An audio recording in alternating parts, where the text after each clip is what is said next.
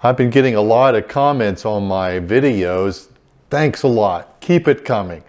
And in those comments, I get questions. I love those questions.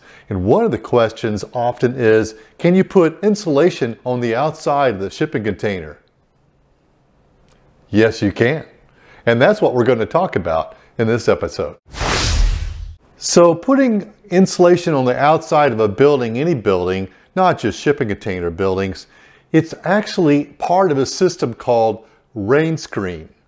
And the Rainscreen is generally and loosely defined to be where you can have insulation on the outside or no insulation, but particularly you've got the waterproofing on the outside face of the building. And then you've got a rain screen, which could be, I don't know, any kind. It could be siding, it could be planks of wood, it could be, I'm working on a project right now, we're putting a terracotta rain screen on a building, and it's set away from the outside face of the building, at least 1/8 of an inch, oftentimes more than that.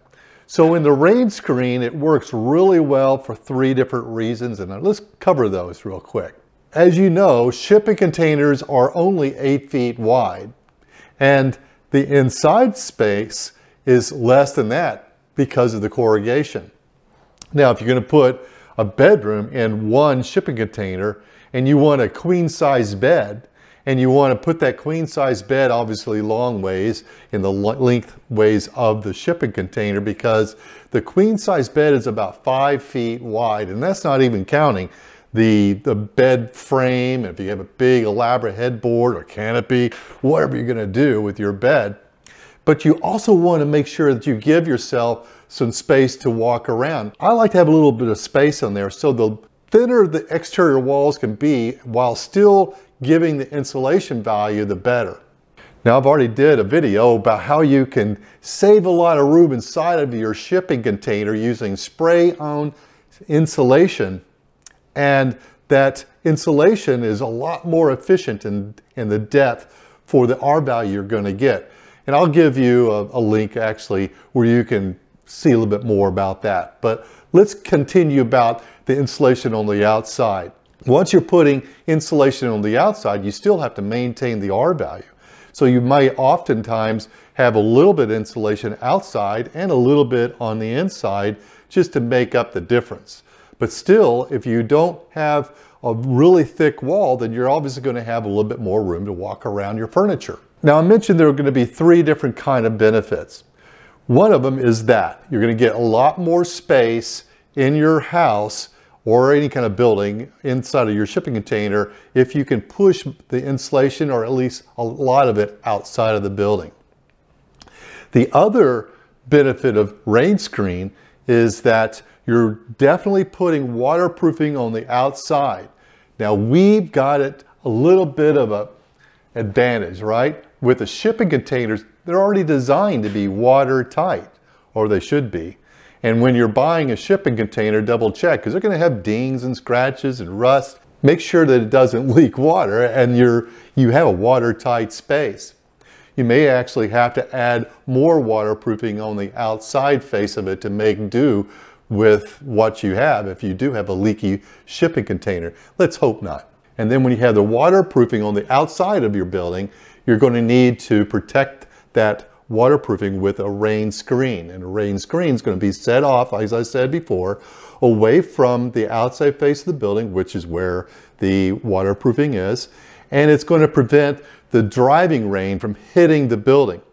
But because of the space and because of the waterproofing, it's going to allow whatever water does go in there to be able to drop through that space between the backside of your siding and the waterproofing. Hence, the rain screen is screening off a lot of that rain and driving force of the rain. Now, those are the 2 benefits, and they're kind of obvious. The other one might not be so obvious, but I think it's a little bit more important than some of those. In fact, you may differ, but here it is.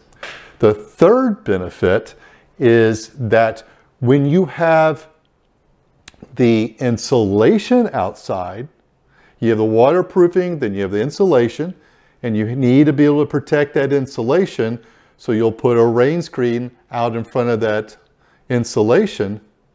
So now you have a whole rain screen system, including an additional layer of insulation. Then you're also going to push the dew point further out in the building. So let's talk about dew point real quick.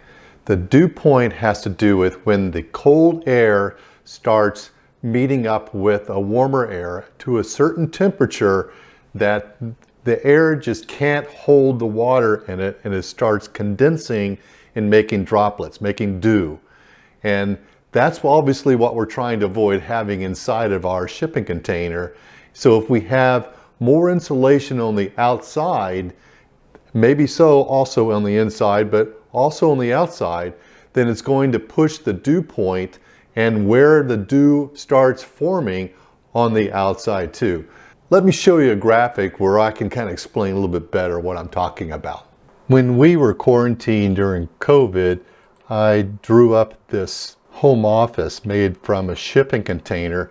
So let's use this as a model so we can discuss kind of how a rain screen can benefit maybe your construction. You're going to see a blue line, that vertical line right there. That is the corrugated wall of the shipping container. And the pink line, the vertical line, that is denoting 3.5-inch batt insulation. I know, I like the spray-on close-held insulation, but just for discussion's sake, this is going to be a 3.5-inch batt insulation. And then on the inside of that is, you can see the white line, and that is a 1/2-inch gypsum board. So with the insulation on the inside and not the outside, the dew point is shown here with a line that is red. And that red dot line is going approximately in the middle of the insulation. You know, scientists could do all kinds of studies to find out exactly where the dew point line is, but just for discussion's sake, the area where the air will, once it's cooled to a certain level, that dew line is probably going to be somewhere inside of that insulation, because the warm inside of the office is being touched by the cold on the outside, and that cold kind of permeates into the building until the insulation finally does its trick and stops it. And at that line, that's the dew point line in this discussion. Now, pulling back, let's put an insulation on the outside. And that insulation in this detail is installed similar to the way we installed siding on the outside of the shipping container in the video that I'll give you a link to. Now, this is a cross section with the white with the honeycomb is a rigid insulation. It's 2 inches wide. And that's on the outside of the blue shipping container in this example. We still have the 3.5-inch batt insulation on the inside, and we also have a 1/2-inch gypsum board on the inside as a finish face. And what that outside insulation does for us is it pushes the dew point line to the outside of the building, which is great. In fact, that dew point line could possibly be on the outside to the left of the rigid insulation if it's really doing the job. But for this example, I'm showing it right on the outside face of the shipping container. And that then is going to allow for any kind of condensation to occur outside of your building and not on the inside of the building. The insulation used on the outside of the building doesn't have to be rigid insulation. It could also be rock wool, or I've actually seen closed cell spray on insulation on the outside of a shipping container as well. And I think you do need to protect those though with a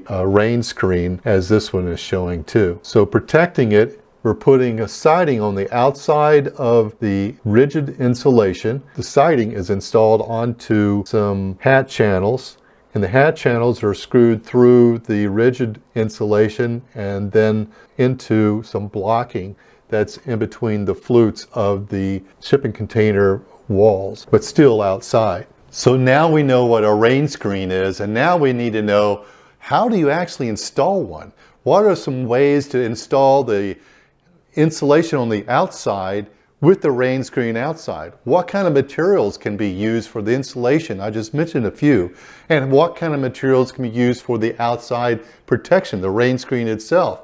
Also, how do you attach the insulation to the outside of the shipping container? All good questions, and we're going to cover those in the following videos. So be sure to subscribe to this channel so you don't miss a single one, especially when we're talking about all those Rainscreen types. Thanks a lot for watching. Give me a thumbs up, and I'll talk to you next time where we can learn some really cool things to do with shipping containers.